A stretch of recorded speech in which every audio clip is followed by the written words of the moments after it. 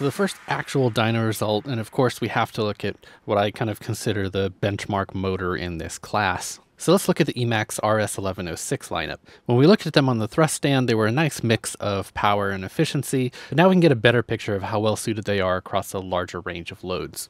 So I've got the usual prop lineup here to compare with, a bunch of 2-inch, 2.5, and 3-inch T-mount props, as well as finally the Rotorex 3044 that's also available in T-mount, but it's a lot more closely related to the old 3040 tri-blade, which is for 5mm shaft.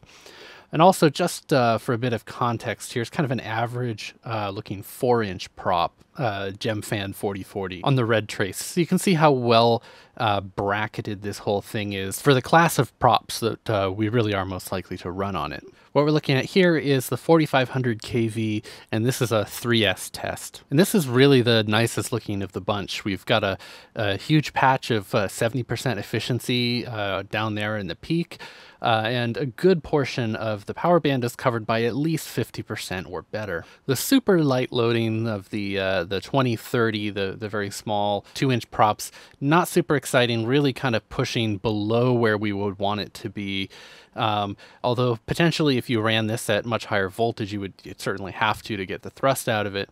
As the torque curve of the prop continues up, that's going to push into a little more usable area on the motor, but really this is not the best match if you're doing a lightweight 2-inch. The middle loading with the 2035 bullnose and the 2535 bi-blade shoots right through the sweet spot, which isn't the ideal position for it, because prop unloading is going to have a drastic effect on this and push us right down near the bottom of where we want to be. But the motor certainly has plenty of torque to carry even high RPMs at that load. So while it's not perfectly ideal, it'll definitely like being run a lot harder with these lighter props. So fast forward motion, where prop unloading is going to reduce the load on the motor a lot, is going to push you into a less ideal portion of the motor's efficiency band. But if you're doing heavy punch outs or dive recovery or anything that's going to load the motor up more, then these are going to put you right into the best possible performing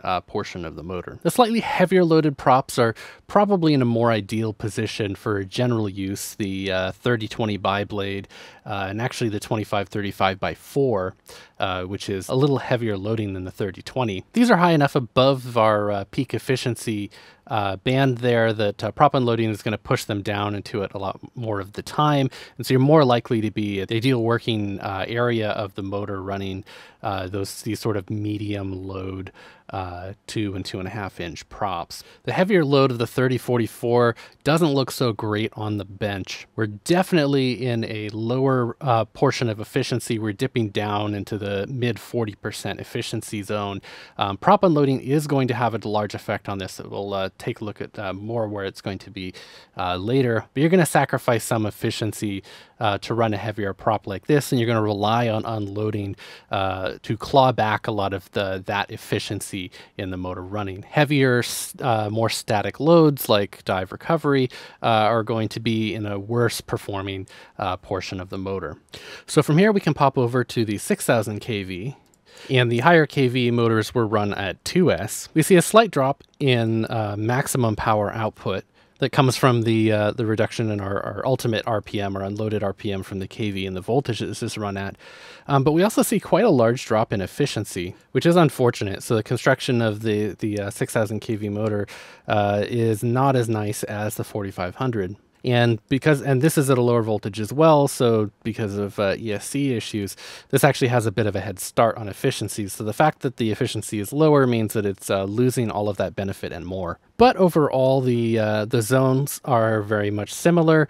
That light 2030 is probably even less than ideal matchup in this combination. You can see we're well and truly below our peak efficiency there. So if you ran this on 3S and ran at high throttle, it's going to be a little better, but we're out of the peak performing and probably taking a 10 or 15% efficiency penalty from this lighter loading prop. And the relationships between everything else feels pretty much the same.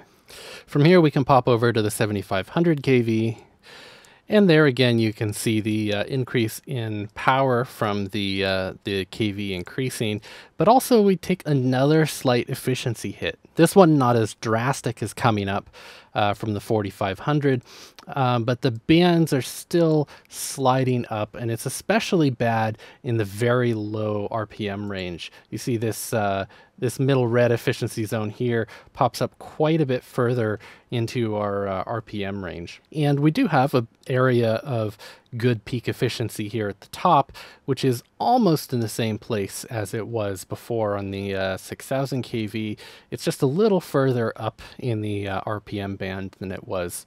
So you've got to push the motor a little harder to get into that 60% efficiency zone, which is unfortunate. The positioning of the varying prop loads still holds for this, although our area of peak efficiency in the middle, it does feel to be a little bit wider than it was previously. It's larger in size, but it's also covering a bit more, so like that small 2030 is tucking up just inside of it, so we'll still push down out of it, but not quite as bad. And the middle kind of 3-inch bi-blade load area, we're just touching into the middle of that sweet spot.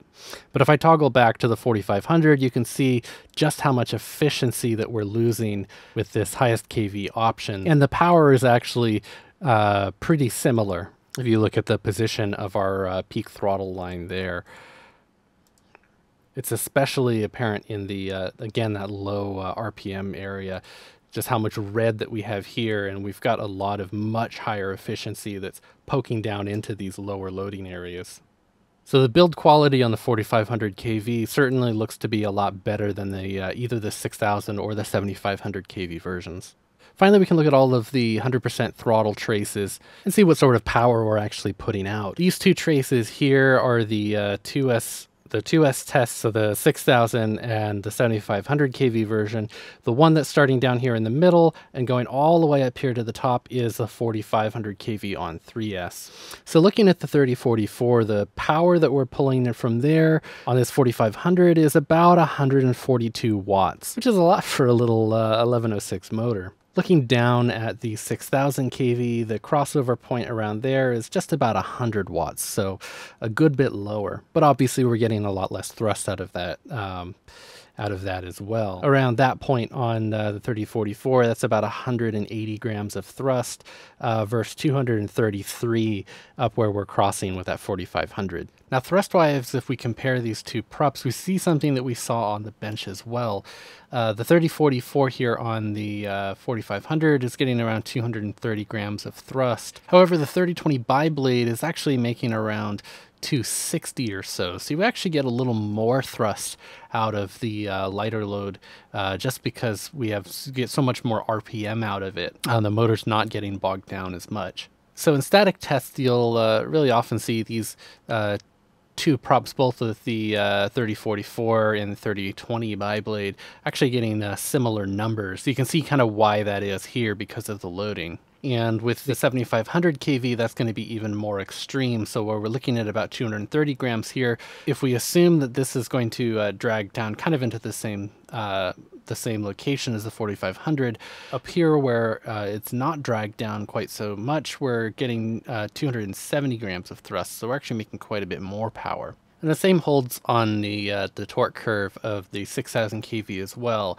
Up here, we're looking at just above 180 grams of thrust on the 3044, and on the 3020, we're at just about 200. So maybe about 15 grams in thrust difference in the static thrust between these two props in favor of the 3020. Now, how that behaves in the air is going to be complicated. Unloading is going to give you more RPM, which leads to, on the more aggressive prop, quite a lot more thrust. But as unloading is kicking in, aerodynamic forces are also causing the propeller to lose thrust as well. And that's going to hurt the 3020 a lot more than the 3044. The higher pitch is going to have more grip on the air as it's in a faster moving airstream compared to the 3020. So if we go back to this 143 and look at where 30% power zone is going to be, that's going to fall down right into here, the mid-weight 3-inch bi-blades. So this is sort of where you expect this prop to unload to, down at near 100 watts. So you can see it does unload quite a lot, and when it unloads, as the RPM increases, we get quite a lot more thrust out of it. You know, we're looking up at 300 grams and more thrust, where our static test is only hitting 233. But we're not quite down into the peak efficiency zones, so we're still going to take a little bit of a battery power penalty to get there. Also looking at the slope of the throttle curves, the 4500 definitely looks to be stronger than the 7500. We're losing less torque as the loading increases, although it does look like we're starting to hit saturation up here above sort of 2.5 Newton centimeters of torque, where the drop off is increasing quite a lot more than it is at lower RPMs. So this is probably around where the limits of this family of motors is. The 7500 kV is dropping off more, so at higher loads it's suffering a little bit and we're not getting the RPM out of it. So it does look like if you were running a 3044 on that 7500, you're probably going to get a little less performance out of it compared to the 4500 with higher voltage. The 7500 is capable of higher unloaded RPMs, and so on the very, very light loadings, you are going to get more RPM out of it than the more efficient 4500. But if you're running the voltage much higher, then that is probably going to balance out as well. In the middle tier props, we're looking at about 100 watt load on that 3020 bi-blade on the 7500, 90 on the 4500 3S, and this is about 70 watts on the 6000.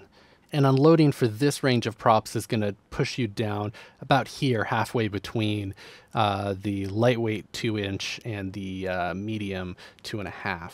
So those cover right over the sort of middle of that sweet spot. Our midweight 2.5 props are crossing around about 85 watts on the high side and 60 watts on the low side. And the ultralight 3020 is down at about 60 watts on the high side and 45 watts on the low side. I think it's interesting also the gap between these torque curves.